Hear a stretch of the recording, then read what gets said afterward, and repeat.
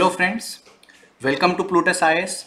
I am Keshav and I am presenting the current affairs of 20th July 2020.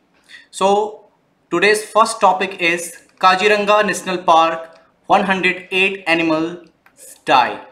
It was in news because there was flood in Assam, and due to flood there is habitat problem for the wildlife animals, and approximately 90% area of Kaziranga National Park has been submerged by the flood in Assam.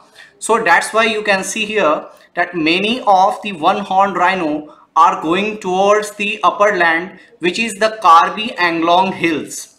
So it led to heavy casualties to animals living in the park. Until now 108 animals died. Many animals are taking shelters at the highland of Karbi Anglong Hills. So you can visualize here, they are going towards the highland of Karbi Anglong Hills.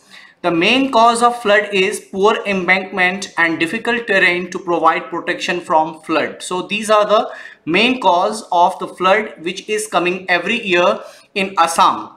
Now come to more about Kaziranga National Park. So it is very important because Kaziranga National Park is one of World Heritage Site of India recognized by UNESCO, and it is also UNESCO recognized Biosphere Reserve of India. So there are 38 World Heritage Sites in India, and out of this Kaziranga National Park is also World Heritage Site, and there are 11 recognized Biosphere Reserve by UNESCO in India. Kaziranga National Park is one of them.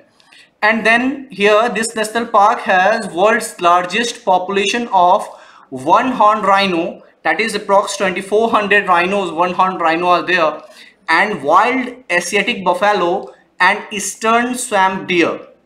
It has significant population of elephant, gaur and sambar. So there are very much wildlife animals are there.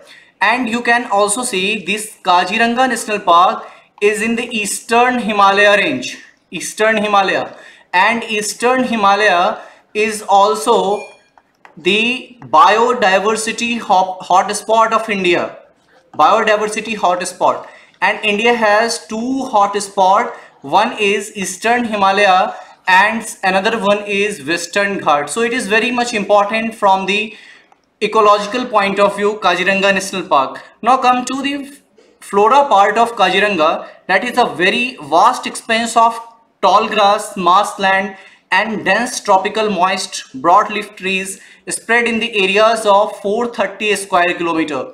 Now it is also to be noted that Assam has 6 national parks. Kaziranga National Park is one of them, and the 6th national park of Assam is Dehing Patkai National Park. Recently it got the national park status, and now India has 105 national park, and the latest one is Dehing Patkai National Park. So you have to remember these things apart from the Kaziranga National Park.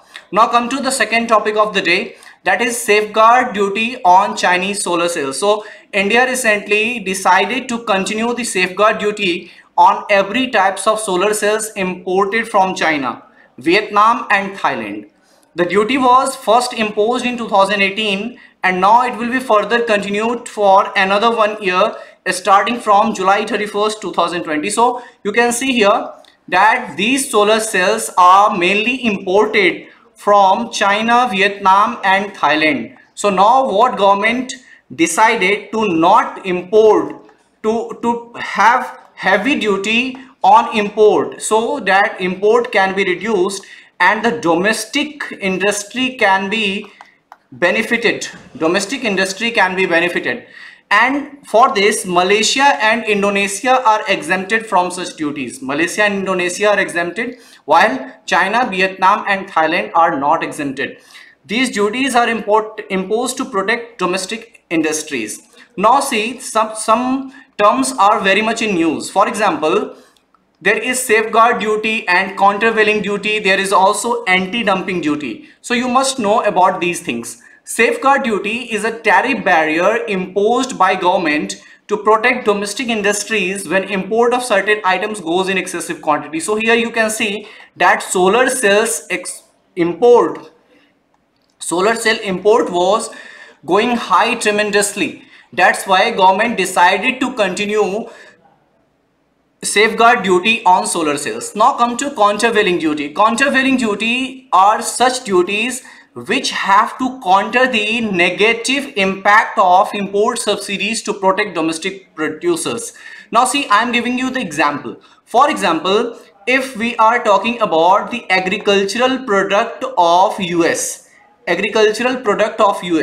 US gives various subsidies to its farmers on agricultural products. So suppose there, if we talk about 1 kg rice, if they producing it in rupees 20, but US government gave 10 rupees subsidy for per kg. So now their overall production cost is Rs 10 rupees. But in India, suppose we are producing at Rs 15 per kg. So now we will not be able to sell below Rs 15, but US can sell below Rs 15. So it can hamper the interests of Indian farmers. So what Indian government can do? Indian government can impose countervailing duty on rice so that 15 rupees, so that here it can be made Rs 15 rupees per kg for US also. Now US and Indian rice are at par with each other. Now come to anti-dumping duty. Anti-dumping duty, when domestic government thinks that price of a foreign good is below market value, it can impose anti-dumping duty to bring it at par of domestic goods. Suppose Chinese toys or Chinese crackers. If government thinks that they are coming in Indian market at throwaway prices, at very less prices, so what Indian government can do? Indian government can impose anti-dumping duty on such items so that China, and such duty can be of very high percentage, So now Indian market cannot be hampered tremendously. Now come to rapid fire round. With the help of IIT Madras, startup Modulus Housing has developed portable housing unit named as Medicap. So it will now work as a portable hospital. Now come to second point. Kurma mobile app developed by Indian government to conserve turtle. Which mobile app has been launched? Then Kurma mobile app. Now come to the third point. UK will deploy HMS Queen Elizabeth carrier to counter China as being part of International Parliamentary Alliance on China. Due to COVID-19, there is one alliance in the lead of US and UK, and here International Parliamentary Alliance was done. Now come to the next point. Madhu Babu pension scheme of Odisha will now include transgenders. So it was initially for disabled and widows. Now transgenders will also be included in this. UAE launched Arab world's first Mars mission. So using Hope spacecraft, UAE became the first country in Arab world to launch Mars mission. Health Minister Harshvardhan launches plasma donation campaign at AIIMS Delhi. So plasma is very much required for the COVID-19 patients. That's why Health Minister also launches plasma donation campaign. And the last one is NASA will launch James Webb Space Telescope in October 2021. It will be another great space telescope of NASA after Hubble telescope. So NASA is now going far behind the observations coming by Hubble telescope. They are now going towards more in the greater space using James Webb Space Telescope. It was initially to be launched in March 2021, but now it will be launched in October 2021. That's all for today's current affairs.